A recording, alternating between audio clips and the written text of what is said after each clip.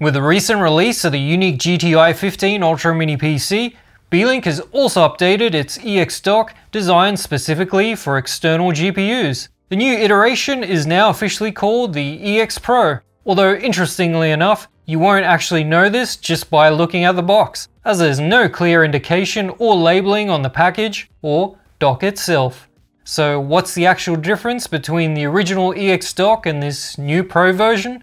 Well, the most significant upgrade is that the PCIe Gen 4 X8 slot found in the previous model has been updated to PCIe Gen 5, effectively doubling the available bandwidth and allowing you to fully maximize the capabilities of the PCIe slot on both the GTi14 and the newer GTi15 Ultra mini PCs. This is a substantial improvement for data transfer speeds and overall GPU performance depending on the game. Apart from this upgrade, the very nice design aesthetic and impressive build quality that made the original dock popular remains completely the same, maintaining the premium feel users have come to expect.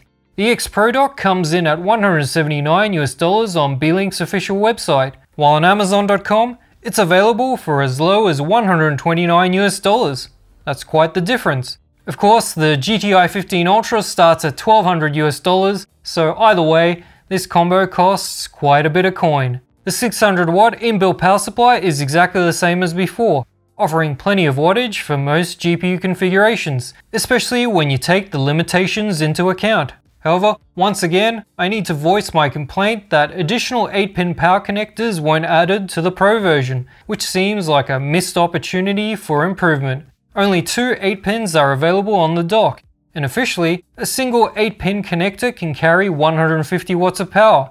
Unofficially, however, they can actually carry much more power as long as the cable quality is up to snuff. A well-constructed, high-quality splitter should theoretically be able to carry 300 watts safely, so make sure to get something of high quality from a reputable manufacturer. And if you're using a fairly recent NVIDIA graphics card, particularly the newer generation models, you'll also need to connect the 2x8-pin to 12VH power adapter cable to the splitter to properly power your GPU.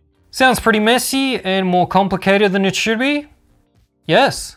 Although, to be completely fair, with the dock's 2-slot GPU limitation and maximum width restriction of 72mm, you're unlikely to get a power-hungry 600-watt GPU mounted on the dock in the first place. Last time we looked at it, I did manage to fit a 3x8-pin GPU, so at least one more 8-pin power connector would have been nice. Also featured on the dock is a convenient fan header port allowing you to add a PWM controlled fan for additional cooling if required. And while Wi-Fi range tested on the GTi15 Ultra was already quite good, you can achieve even better range and signal strength with the external antennas that can be mounted. Although it's worth noting that neither the antennas nor the M.2 Wi-Fi card is actually provided in the package. Only the Wi-Fi mounting plate, necessary screws and power cables are included in the box. While you can pull out the Wi-Fi card from your existing mini PC and reuse it, you'll still need to separately purchase the external antennas. I think they should have been included. There's also an extra USB 2.0 port on the dock because, well, why not? It's a nice bonus feature, even if it seems somewhat random. The final bit of expansion capability is a 2280 M.2 Gen 4 X1 NVMe slot located inside the dock, giving you a total of 3 storage drives when combined with the 2 drive slots found in both the GTi14 and GTi15 Ultra mini PCs. Now let's walk through putting it all together step by step. It's easiest to add the NVMe drive or Wi-Fi card first if you plan to use these features. Start by unscrewing the metal back panel, which has a thermal pad attached for the M.2 slot and acts like a large heatsink to dissipate heat. There's also a decent sized fan dedicated to cooling the power supply unit. The good news is you don't actually need to unscrew the mini PC to plug it in, which makes the installation process easy if you're not adding the SSD or Wi-Fi card.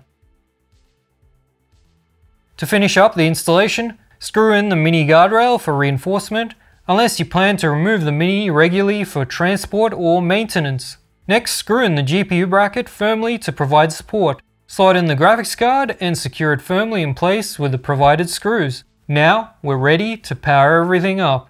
Once the cables are connected, press the power button on the dock, and then the mini PC.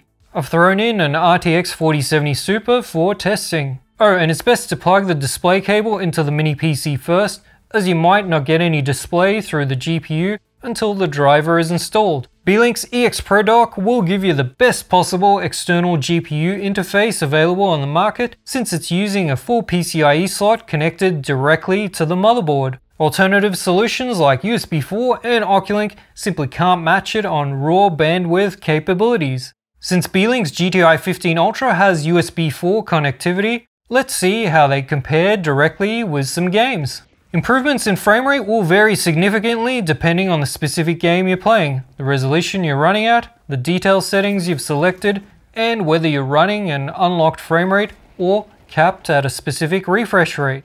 With competitive esports titles, we're not seeing much of a performance difference at 1440p high settings, as these games are typically less GPU intensive.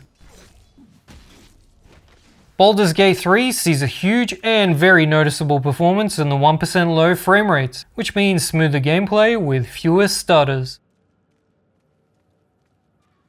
While in Forza Horizon 5, the USB 4 connection holds back the GPU completely and gets less than half the frame rate compared to the PCIe connection. So here we have a demonstration of a massive bottleneck. Cyberpunk 2077 also sees another large and substantial increase in performance with the PCIe connection.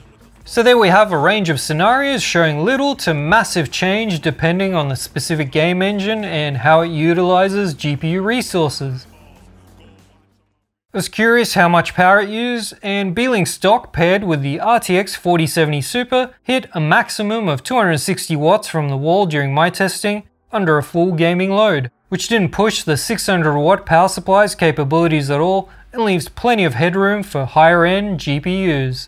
The passive cooling provided by the metal plate for the NVMe SSD, running at approximately a quarter of its maximum rated sequential speed, is more than plenty to keep temperatures in check, and we saw no thermal throttling whatsoever during extended testing sessions. Beelink's EX Pro Dock, together with the GTi series of mini PCs, is genuinely one of the best ways available on the market to give your compact mini PC a massive graphics performance boost thanks to the Gen 5 X8 PCIe slot. And keep in mind that the older GTi12 and GTi13 models are limited to Gen 4 X8 connectivity and won't benefit from the Gen 5 upgrade. Beelink was also reportedly planning to make a larger dock supporting 3-slot GPUs last year for those wanting to use bigger graphics cards, but unfortunately it doesn't look like that's going to happen.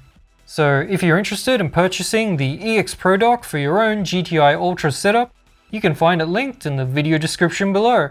Beelink's GTi15 Ultra mini PC was recently reviewed comprehensively on the channel, so if you missed that one, I've got it linked for you right here. Cheers!